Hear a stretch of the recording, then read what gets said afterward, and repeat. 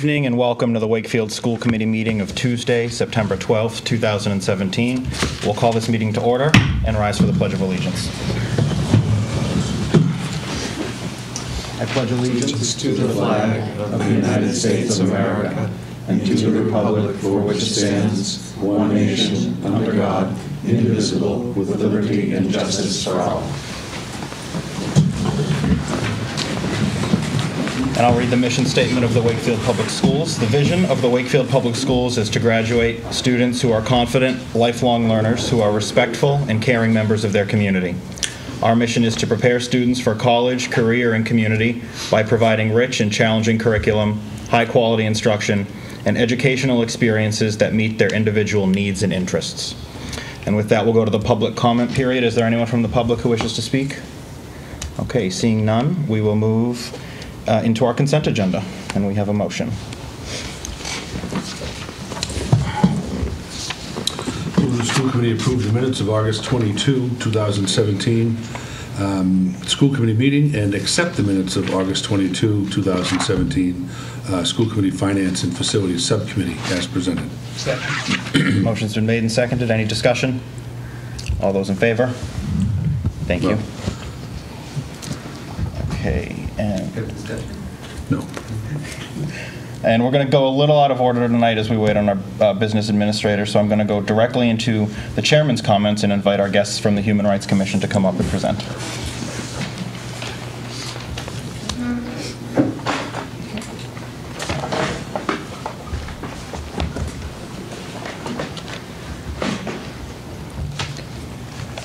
Good evening.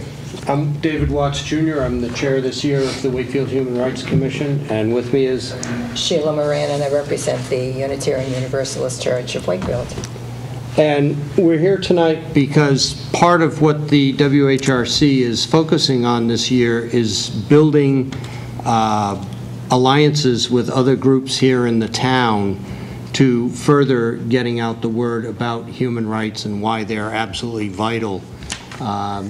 Not just to us here, but to everyone, everywhere.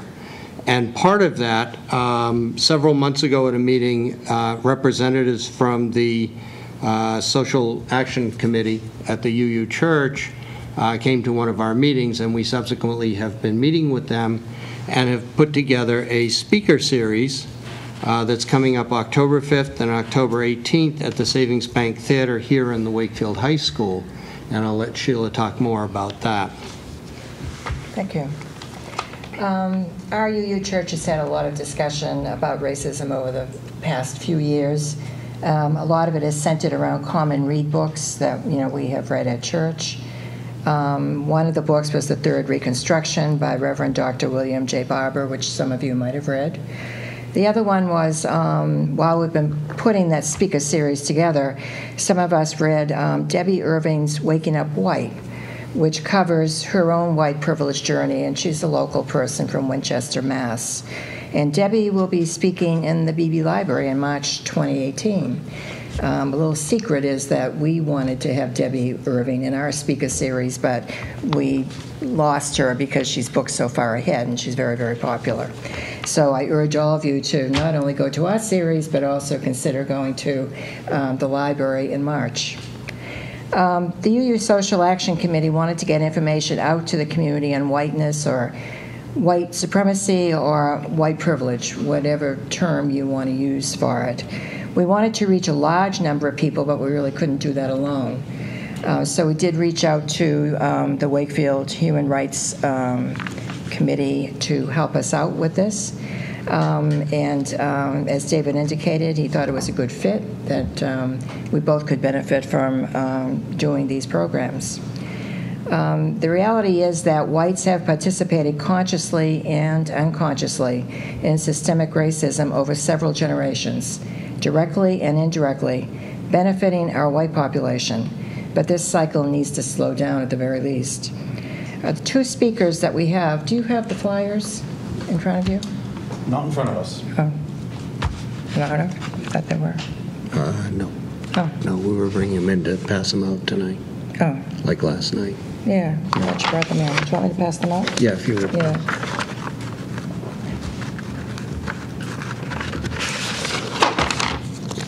Let me just pass these around if you want. Thank you. The first speaker is going to be Ken Wagner, who is a Unitarian Universalist. And he has devoted much of his life to the subjects of racism and whiteness. He has had extensive experience in talking about these issues and does a lot of workshops. And he will be with us on Thursday, October 5 at 7 o'clock. And Martin Henson is the other speaker. He is a member of Black Lives Matter Boston, and he's an activist and an organizer who has spoken as well on these issues. And again, he will be at the Savings Bank on Wednesday, October 18th at 7. This series is free. We're very glad that you have allowed us to talk to your committee, because we especially would like to see young people at either one of these series or both of them. We really think that the young people are going to be the ones who are going to slow down systemic racism. So I would really appreciate it. The committees involved in this speaker series would appreciate it if you could urge the students and your own children to attend. And if you have any questions, I'd be glad to take them right now. Yeah, just to go on with this, the idea is that each speaker will speak for a certain amount of time, and then we'll have an opportunity to create breakout sessions so that people attending can get deeper into the subject while it's fresh in their minds. And this also, we want to make an annual event, much like the Sweets lectures in the spring. We would have two lectures having to do with human rights, 2 talks in the fall. But we would like to see a lot of school kids, if possible, attend these talks. Anything from the committee? Mr. Liakos. Just first a question. Have we appointed our new student representative to the Human Rights Commission yet? Yes, Talat Aman. Oh, right. Okay, yes. Yeah, he joined us some months ago. Well, one idea might be for Talat to maybe invite his peer students, right? And I'm thinking particularly our MEDCO students. The MEDCO program is grounded in, principles of racial equity. So perhaps there's some even extracurricular, connection that can be made with those students. And of course, the students, all of our students at Wakefield High School or others, that can be part of that conversation. And that's just one idea. And then we have diversity leaders. So there are sort of built-in structures, I think, within the student body that can help spread the word about this, I think, in a constructive way. And then just a thought, only because I just was at a meeting the other day, the Mass Foundation for the Humanities, on whose board I sit. February of 2018 is the bicentennial of the birth of Frederick Douglass, who had really, really strong connections to Massachusetts.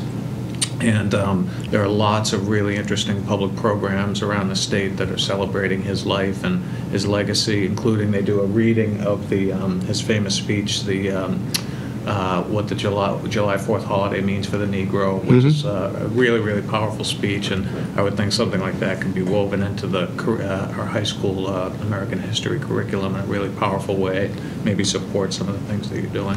So, suggestion. Thank you. Do you have extra flyers, or could I get extra flyers to distribute to school leaders? Yeah, we can do that. There's some here. Okay, great. Okay. Let me know if that's not enough. No, I think that's probably fine. That'd be great. Thank you. All right. All right. And if there's nothing else from the committee, we send you off with our thanks. Okay. Thank you. Hopefully we'll see the school committee there as well. Yeah. Thank you for doing this. Okay. I will turn it over now to Dr. Smith. So first, I have a Quebec field trip motion. Move the school committee approve the Galvin Middle School 8th grade trip to Quebec, Canada, May 23, 2018 to May 26, 2018. Second. Okay. Motion's made and seconded. Dr. Smith, anything on this? Just, it's a great trip. They've been holding this trip for a number of years. I think you've heard people present on it. It's really, really well-run and just a worthwhile venture for our students at the Galvin Middle School, so I really support it. I also support it with my daughters that went on the trip, Yeah. and they loved it, even though they still can't speak a lick of French, despite their last name. Anything from the committee? All right, all those in favor? Thank you. All right, thank you. So the first piece on, our next piece on my agenda is just, I have a kind of a what's new report for 2017-18 in a couple of different areas. Lots of exciting things happening. The first is in curriculum. So we continue to expand ELA and math. This year we've really infused a lot of financial resources into K-4 leveled reading books at all schools to support the Reader's Workshop, which is really exciting. And then in math, another extension is we purchased new geometry curriculum at Wakefield Memorial High School with an online component. I think that's been a long time in coming, so we're excited about that. Primarily, though, the biggest lift this year is in science, technology, and engineering. As you know, that was the part of the curriculum cycle. And so we have all new curriculum in grades 5 through 8 for science, technology, and engineering. Really excited. The teachers have done a lot of work to prepare. So this is standards-aligned, high-quality, robust curriculum for our Galvin Middle School. In the K-4 schools, we are piloting science resources this year. Last year, during the curriculum cycle, we selected 2 curriculum programs, and we have a science leadership team that'll be really looking at those very closely this year. In 9th grade, we have all new biology resources for our freshmen at Wakefield High School, which is exciting. And we have a new engineering Project Lead the Way course at Wakefield High School as well. So lots of great things happening in science this year as a result of the FY18 budget. And then, as you know, this year we're going to do a deep dive on world language curriculum. So our new world language curriculum coordinator will be partnering with the middle school and high school departments in particular, really studying what we do, what the curriculum looks like, and making some recommendations heading into next year. So that's what's new in curriculum. Very exciting. In instructional technology, as you know, we invested in additional grade 2 Chromebook carts. So for every 2 teachers in the district, they have a Chromebook cart to share, which has a full classroom set. So that really just adds to our ability to use instructional technology across the district. We refreshed our Chromebook fleet in grade 5, which is part of the ongoing technology renewal plan. And the other big summer project was really completing, getting a lot of mounted projectors for wireless technology at Wakefield High School. Just about complete. I think they were on just a couple of last classrooms or spaces, but all the classrooms actually are done. So that's great news for Wakefield High School. We're still really looking ahead to hopefully one day in the near future looking at a new or renovated Wakefield High School, but we certainly have a number of years of instruction to happen for kids to live in the current building, and it really is about time. We had for a long time, we had the projectors sitting on desks with lots of wires everywhere and people kind of tripping on them, and so really not an easy situation to deal with. So that's really exciting. In facilities, one of the focuses this summer were to just transform the remaining libraries into more modern learning commons. So Woodville and Greenwood were target areas this summer. They look fantastic. And then the high school learning commons just got a new rug and a little bit of new flooring, just to kind of bring the space up to date, and then just reconfigured the shelving. So really all those spaces look very nice. As you know, the Doyle, we added a new classroom, so we really had to reconfigure the space a bit. Looks great. In the Galvin, we did the cosmetic repairs from the settling that occurred from the new construction. I think you're aware that there was a little bit of settling in the middle of the building. Nothing other than cosmetic work needed to be done, but that's what happened. And then at Wakefield High School, we reconfigured the computer science space to include now an engineering lab, which is great. The sound system has been replaced in the field house. It sounds so much better. If anyone's been to a basketball game in the last 10 years, you'll be very happy to hear the new sound system. And even in our band room, which is a really big space, we had the ceiling replaced, new lighting, and some floor replacement in the first floor of Wakefield High School. So lots of great projects completed this summer. And then under transportation, the bus routes are now complete. At this point, I'm pleased to say that we have removed the final Galvin and high school shared bus in the afternoon. If you remember, we still had just one left last year, kind of lingering. So we were able to remove that route. So Galvin has its own routes. The high school has its own routes. That's the good news. And at this point, we're evaluating all of our routes. We're getting feedback from parents and school principals and over the next 2 weeks. And we'll make any final tweaks that we need to make in order to make sure all the routes are running smoothly. And then finally, as you know, we're investing in some out-of-district vans. For some out-of-district students, we're taking on that project, and that will we're projected to begin on October 15th. Hello, Mr. Pifferling. Just in time, in case there was a bus question. But that's where we stand with kind of what's new in 2017-18. So I'll kind of pause there after that outline and just ask if anyone has any questions. Mr. Callahan. On the 5 to 8 science technology new curriculum. Yes. What did we do for the teachers as far as professional development to get them ready to use it? So they actually had a lot of professional development all of last year. Working with the science curriculum coordinator in preparation for really understanding and unpacking the new standards, preparing. They were piloting materials, so they were using the materials to really understand what it was that we were going to select once we selected it. They've had some professional developments. The curriculum coordinator and Doug Lyons have really run most of that work.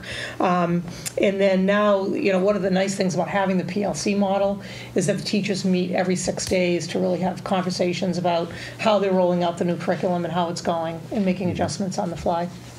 Okay, thank you. Any other questions on that? Okay.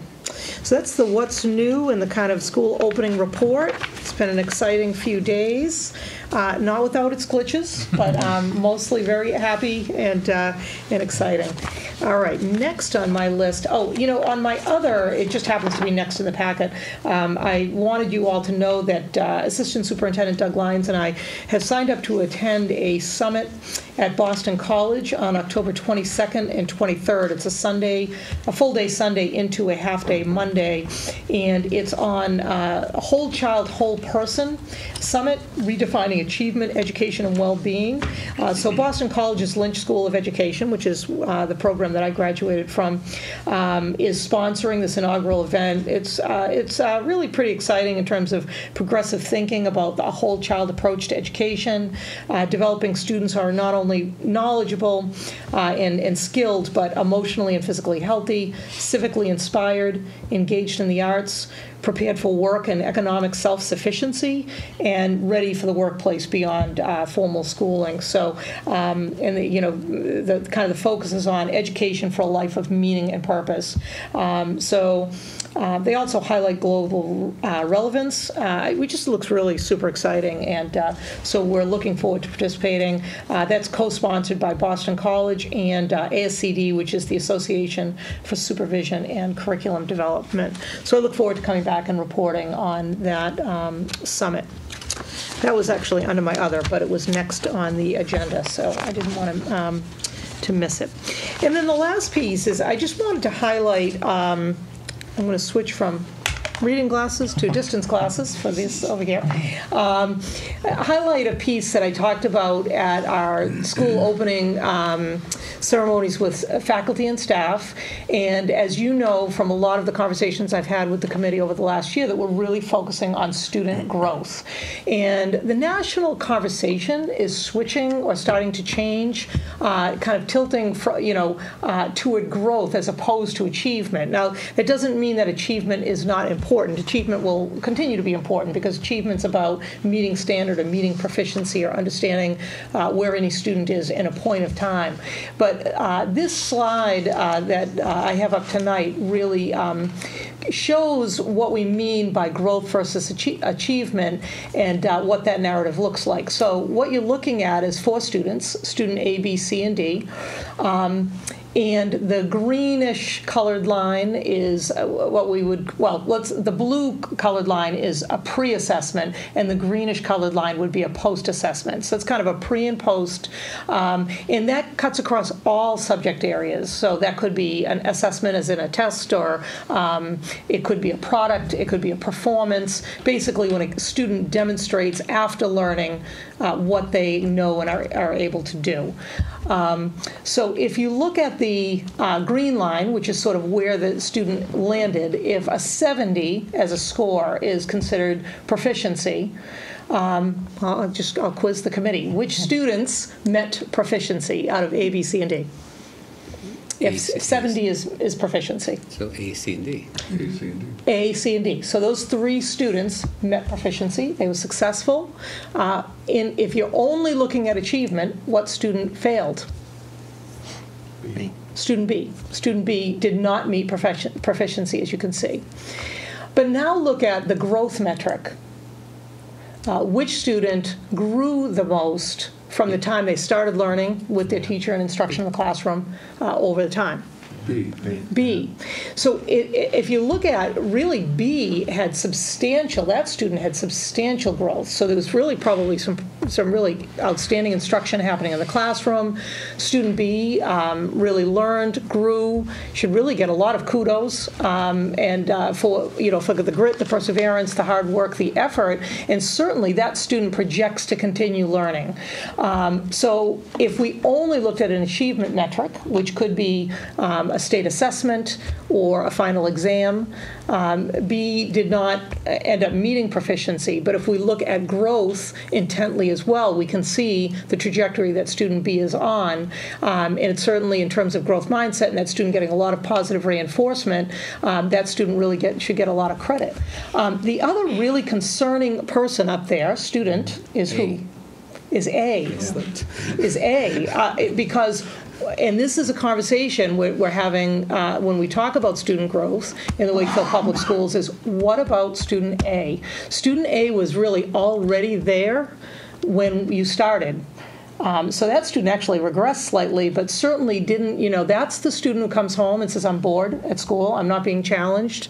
That's the student who really, is kind of, really not growing. So when we talk about student growth and we talk about the professional learning community model, we're largely talking about teams of teachers looking at student A and student B. C and D are probably the more typical scenario. Student starts here, they learn, they grow, they meet proficiency. But the question should be asked in real time every 6-day cycle. How do we support student B, who's a little bit behind, might be struggling, needs a lot of support and growing and catching up and all of that. But also, what are we doing to support student A? How are we challenging that student? What do we need to do to facilitate that student's growth, and what they're learning and doing? So there's a lot of information that you get when you look at both student growth and achievement together. And again, I'm not saying that achievement isn't important. Of course it is. But in education for a long time, we've put a lot of stock in achievement and not nearly enough of stock in student growth. So that's really what the conversation is about. And we're looking at student growth measures, as you know, in a lot of different ways. And this is a lot of the talk of our professional learning communities and the work that we're doing. So I just wanted to share that with all of you tonight. And I don't know if anyone has any questions or thoughts about kind of seeing that slide, kind of wrapping your head around it. Well, one thought is, and I know we've had this conversation a lot, but for individual students, obviously, the way you've articulated it's really, really important. But the other reason that, the other way that this is important is in terms of measuring how well we're doing as a district, right?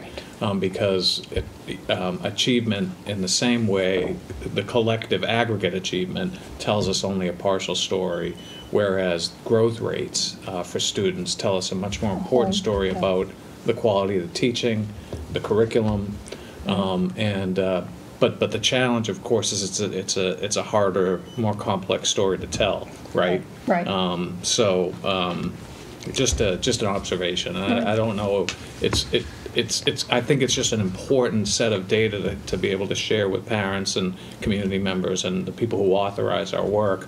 But as you know, it's a challenge to do it in a clear and compelling way. Right.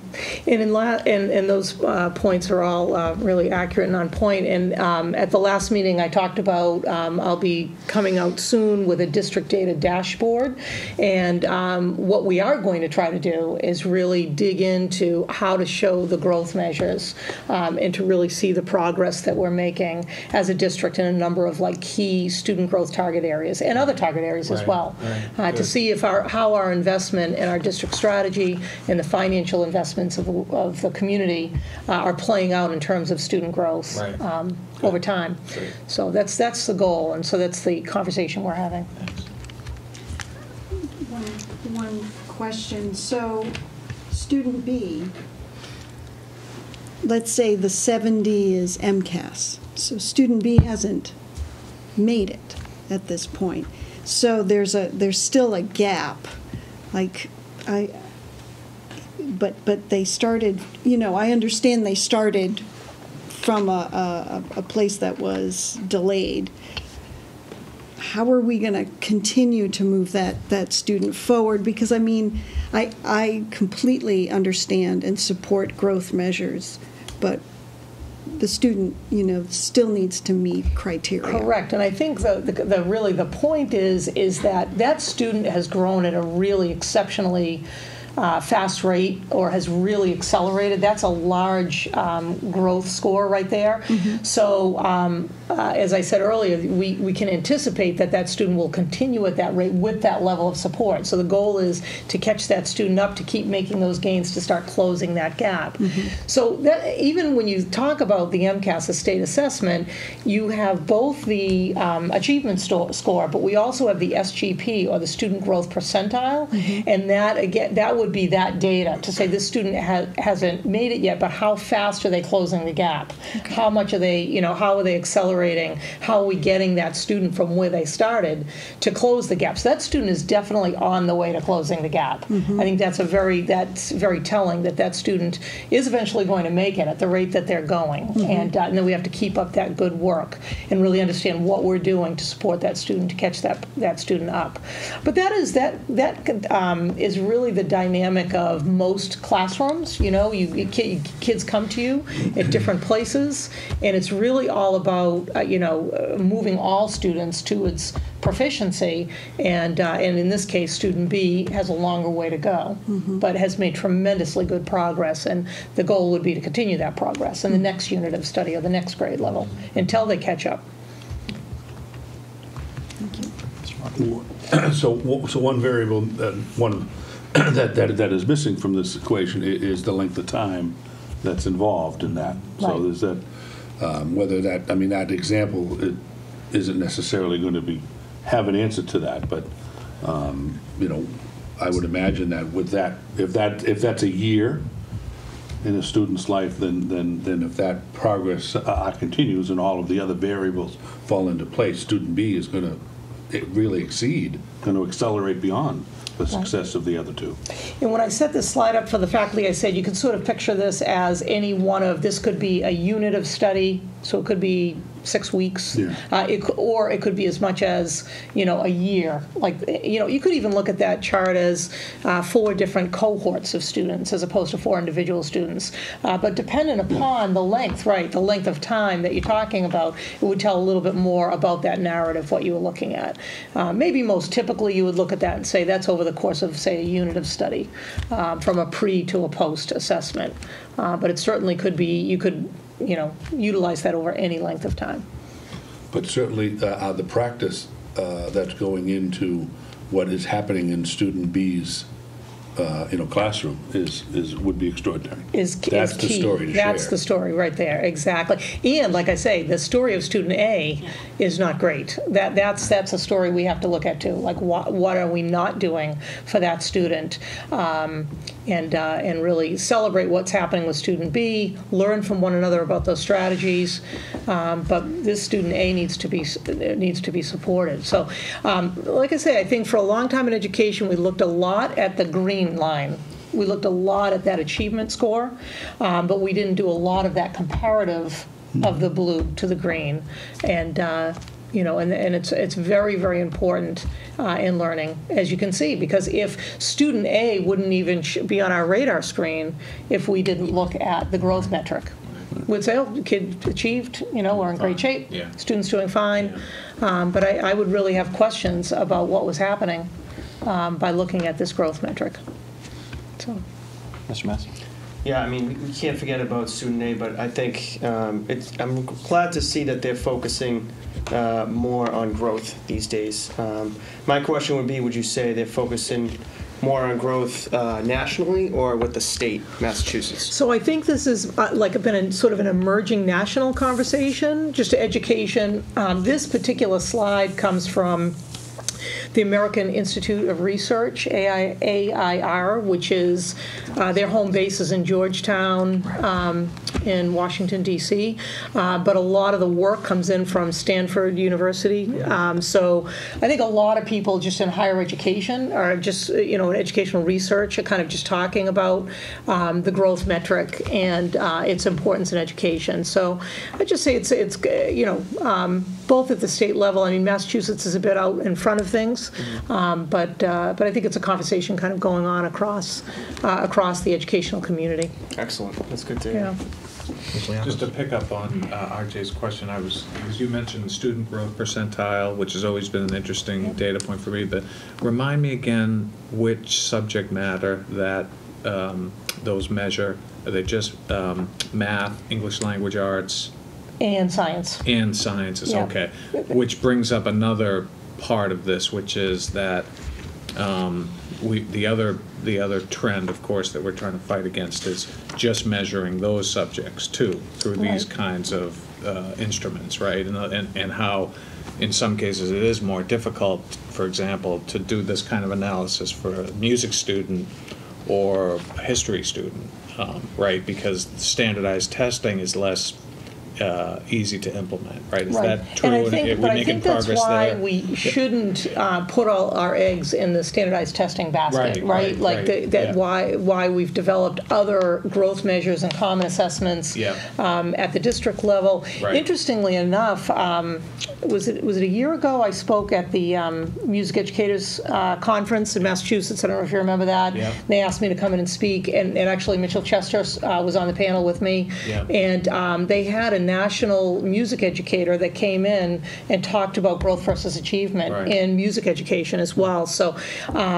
even though we don't have state assessments in those subject areas, I think the conversation lives there as well. Right. And I think that's one of the things, as you know, in the Wakefield Public Schools we're really interested in is broadening that conversation not only to all disciplines, art, music, health, wellness, social studies, and all of that, but also other aspects of student growth besides just materially can be tested on, like students' growth in academic behaviors, students' growth in dialogue or discourse. So you're going to see when we put together our district data dashboard, one of the things, a target student growth measure that we've determined that we're going to look at pre-K to 12 or even post-academy is student discourse, which is students basically being able to talk about, present, or exhibit their work to an audience greater than one. But we're specifically going to target math discourse as a great place to look at and gather data on students' ability to talk about math, which, I really, we're really, journeying into some uncharted territory, and I'm really excited about it because I think it can be done. It can be done really well.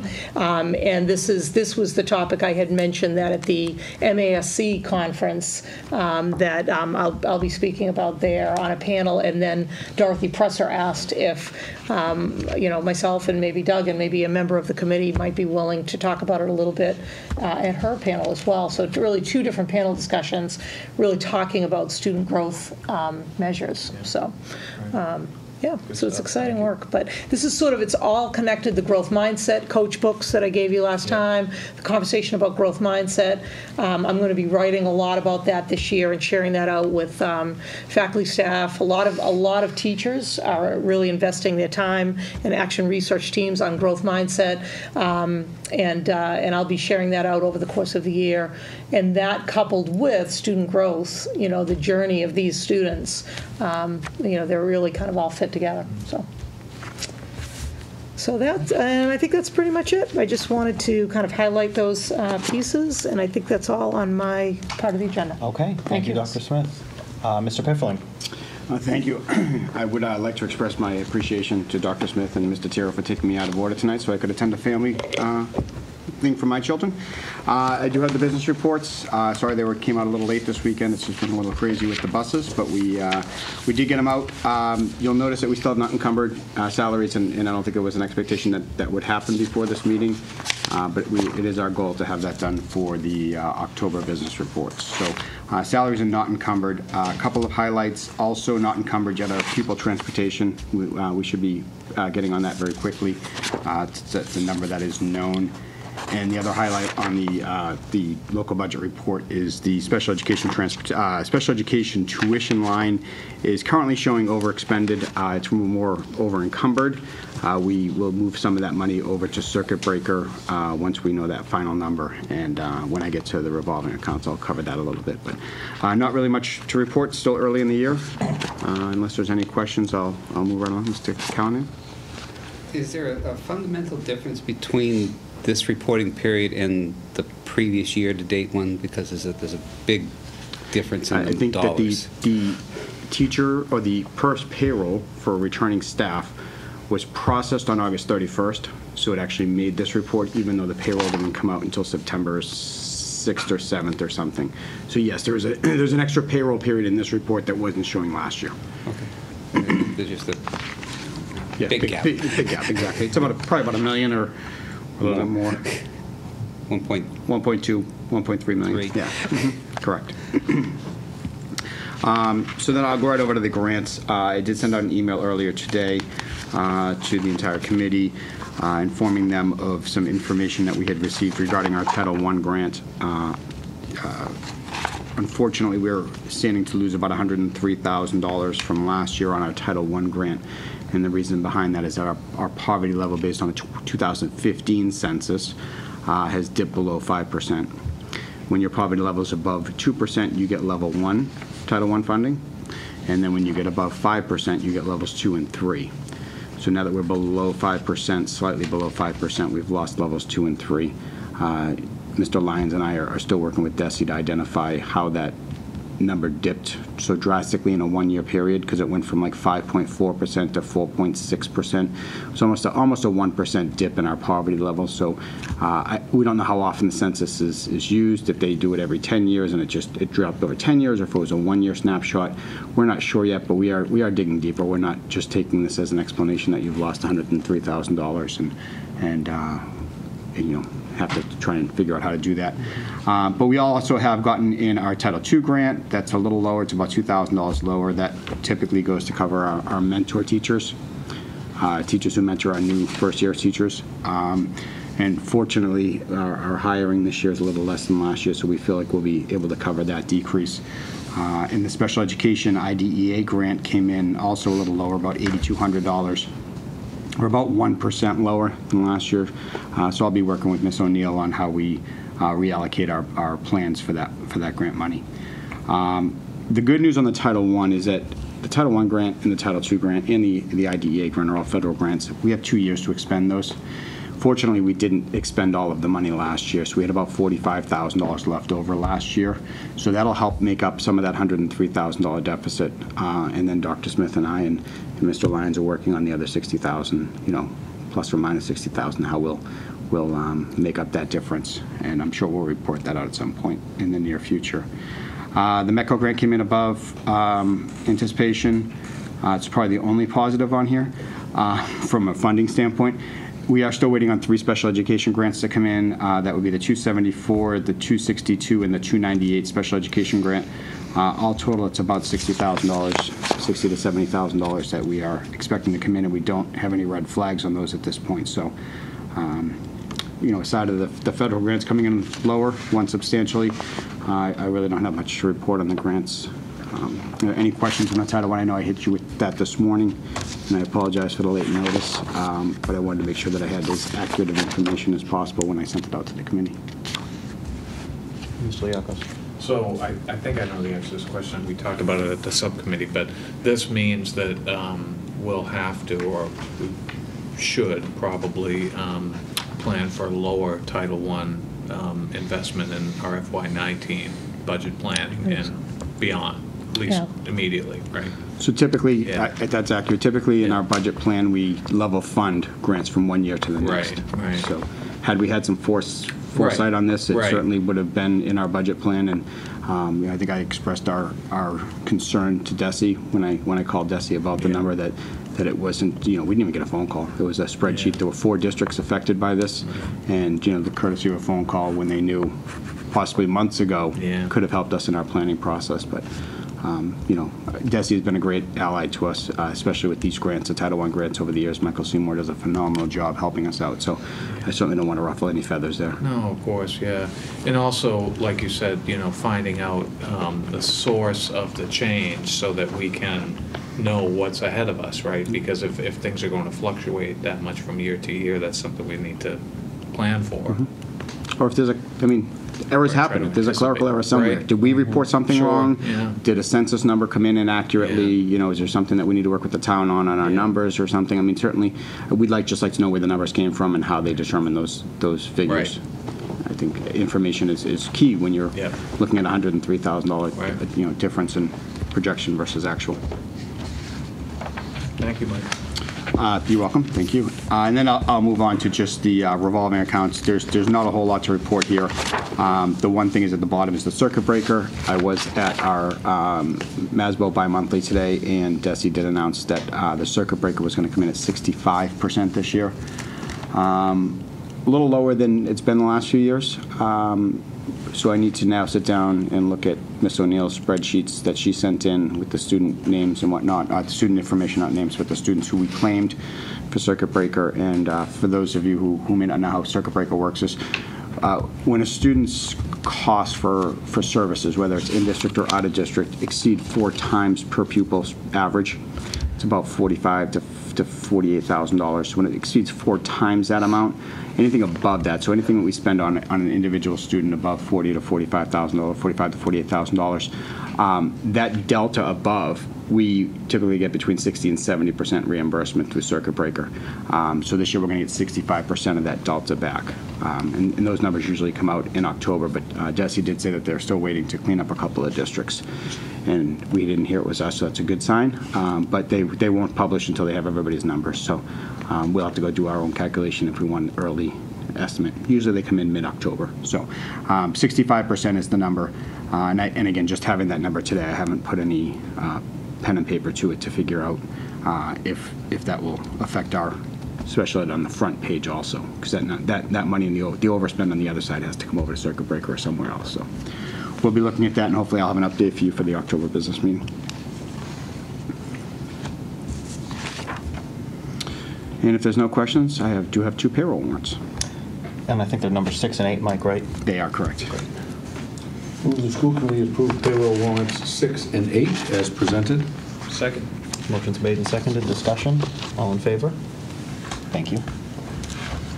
Do we have any gifts, Mike? No, thank you, I appreciate it. Not at this time. Okey-doke. Thank you. Okay. Subcommittee reports. Finance and Facilities. Mr. Callahan. Well, you've got big news already about the grants.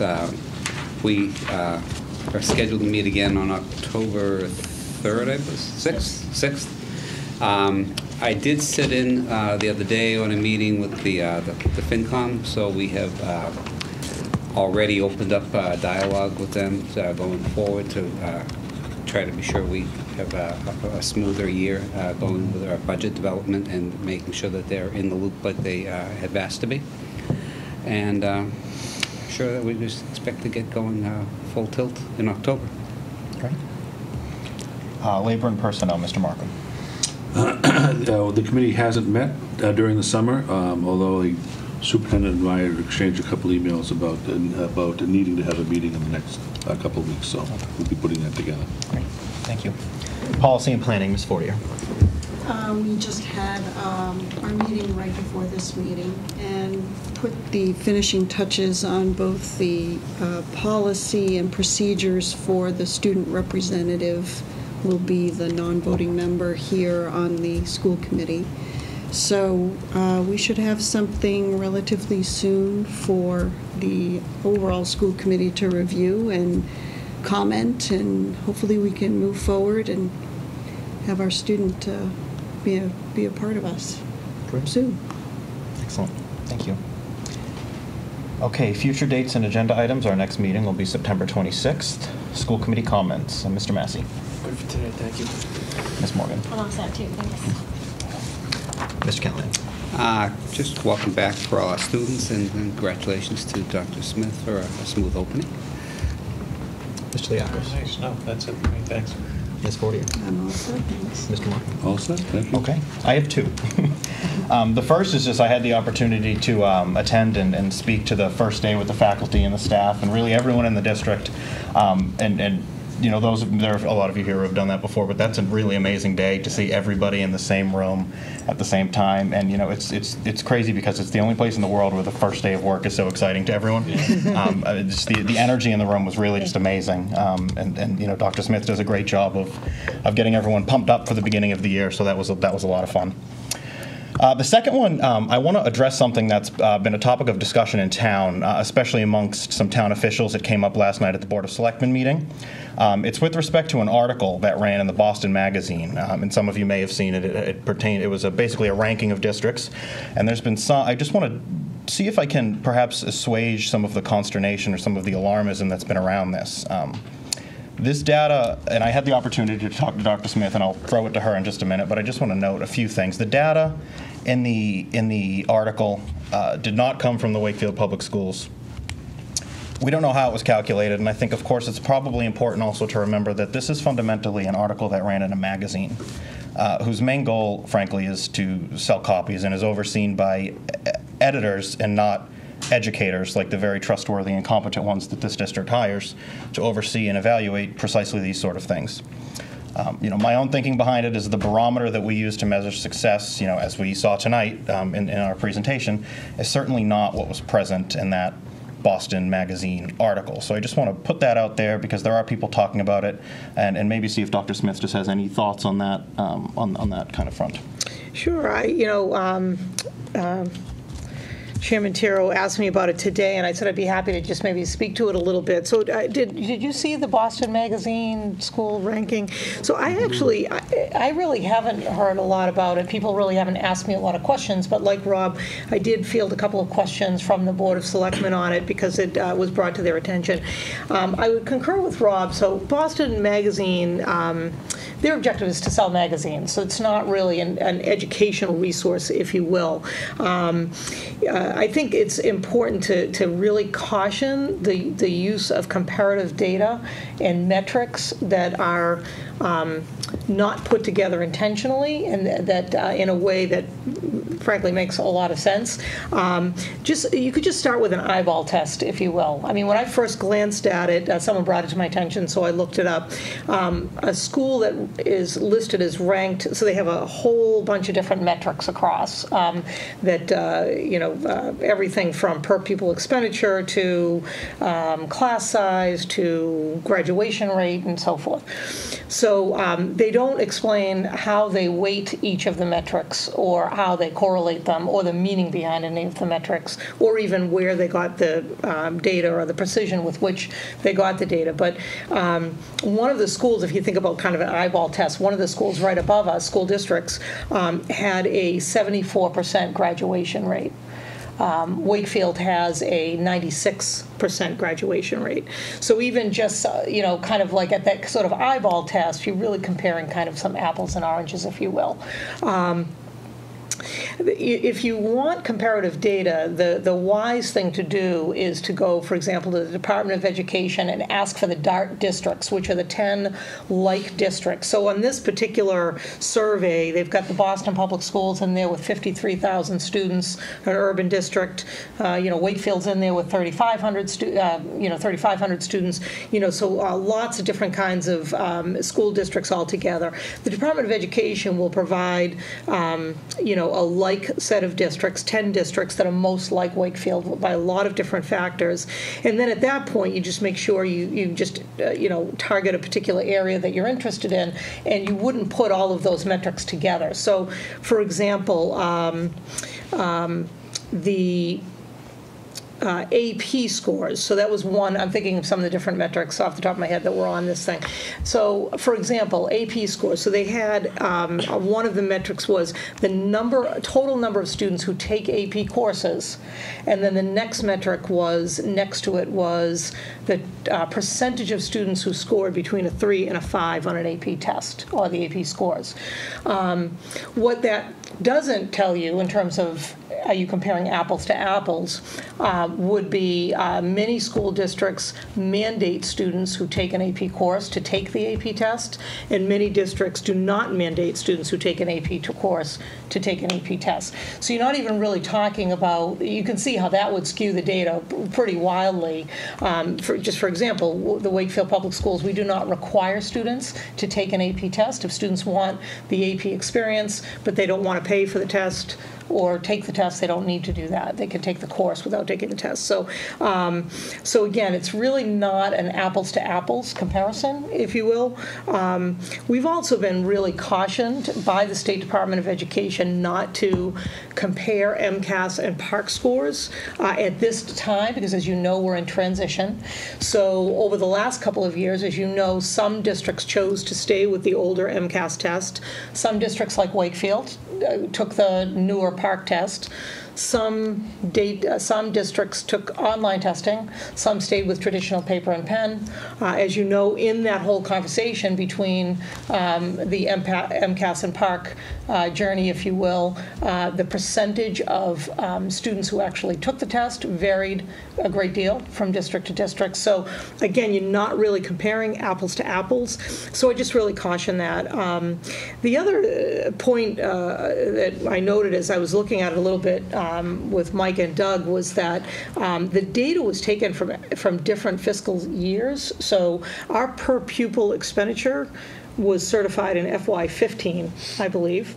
The PARCC data was from FY16, so even some of the metrics aren't even from the same fiscal year.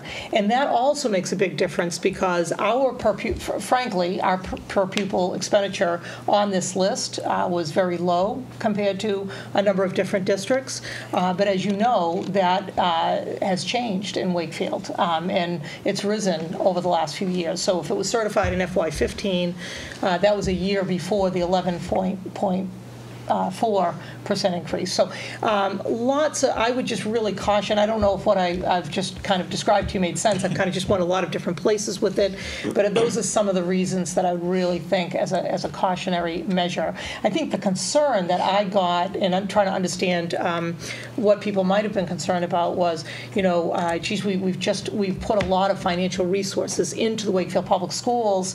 Does that mean that either nothing's happening or whatever? And again, as I caution that, I think about, well, for example, per pupil expenditure would not account for the building of a brand-new Galvin Middle School. That is a significant investment in a community to make, and the the result of having, or the impact of having that facility that will have on education for years to come is enormous. So I just think those are some of the things for people to think about. Also, as we infuse money into the school system with brand new curriculum, as we look at scores and things like that, I think people can see, and our district data dashboard will show that this is clearly a district on the rise, and we'll begin to see more and more of the outcomes of a lot of our investments over the next 5 or 10 year period. But I just even thought of looking at it anecdotally when the Hawaiian delegation came just last month, and the Department of Education had to choose a district that they, in their opinion, was really a district kind of doing a lot of the right things. They sent folks to Wakefield. So I guess at the very least, I would just say this is I would really caution people to worry about this particular survey that was published in Boston Magazine. Thank you. Mr. Lianco. Just a quick question. So was part of the, I haven't seen this most recent one, but I know how Boston Magazine does these rankings. Do they rank schools? Did this one actually rank schools? So you have from 1 to 100, or the best schools, right? The best school districts, and it was Eastern Massachusetts. I don't think it went outside of the 495 belt. Right. It was Eastern Mass. And there were many metrics, and it encouraged you to sort by an area that you were interested in, right? Okay. Like class size. But again, for another perfect example, when I looked at the class size, I'm not sure where they got that data or how they determined the data, but there's no differentiation. For example, and it had student-teacher ratio next to it. If you use the COTOP model, for example, special education children, that wouldn't be differentiated from a regular education classroom with one teacher. Or if you have a music program the size of Wakefield, so you could have one teacher to 150 students, would really skew that data point. I've seen I was just going to say, I've seen a million of these, and I'm sure you have too. And here's what they ultimately measure, right? When you look at the final analysis of these things, at the top, Wellesley, Lexington, Weston, right? Yeah. Avon, Sherborne. At the bottom, Lawrence, Fall River.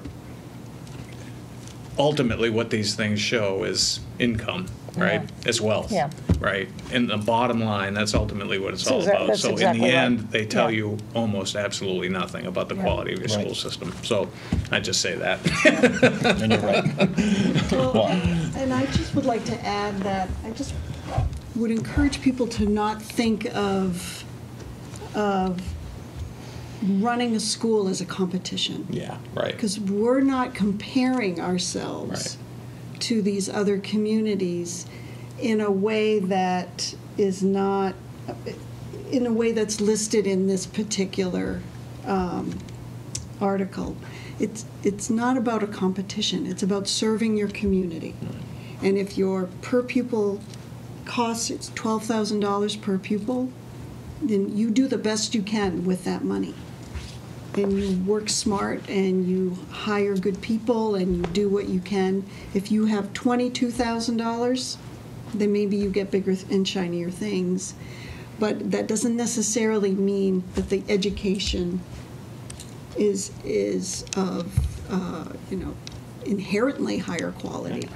And I think if you really want to know a little bit of comparative information, which can be valuable, you would want to use the identified DART districts to do that, and not as a competition, as you said, Ms. Fortier, but as just to really understand maybe where we stand in a certain area with like districts. So, for example, last spring at town meeting, I was able to let people know that in our group of 10 like districts, out of the 10, there was only one school district that had a higher percentage of level 1 schools than Wakefield did. And that was a direct result, in my opinion, of a lot of the new curriculum that we've been able to infuse in the district.